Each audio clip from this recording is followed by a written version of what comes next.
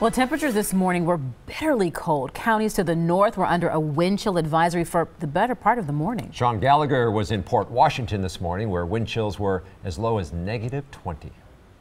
With the cold temperatures today, parents in Port Washington are not playing around. Lots of them coming through to drop off the kids. It looks like a Christmas card in Port Washington, but there's no cheer in the air, just chill. These guys are probably freezing. Meyer's one of the many parents dropping their kids off at Port Washington High School today, and no one wants to be outside longer than they have to. I said to my son as we were getting in the car, I said, this is why we don't live in Alaska.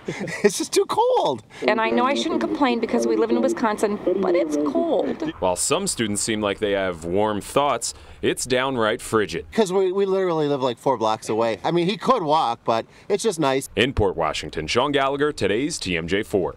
All right, let's talk about it. When the weather gets cold, staying warm is so important. We have some tips about bundling up this winter, and it all starts with layering. Layer t-shirts and long t-shirts and top that with a sweater or a sweatshirt, and remember, wear a good winter coat. This is invaluable. It's an investment that will pay off. But on some long johns or tight underwear under your pants, this can be optional if you have a pair of thick snow pants to put on. And last but not least, a scarf. Ideally, a nice thick scarf should be worn underneath your coat as an extra layer of protection at the neck. It should not let any air in, and for your chin and your chest. Finally, a tip from your mom. You've been telling you all these years, a good hat really can make the difference between staying warm or shivering in the cold. It is the best if the layers are easily removable as well.